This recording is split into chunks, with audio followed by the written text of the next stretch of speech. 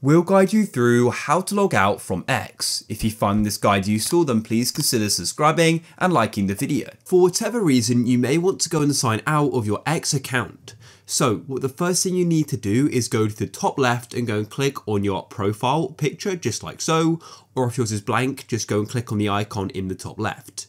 This will then open up this side menu here. And what you need to do is go and scroll down and expand settings and support like so, and then go and click on the settings and privacy.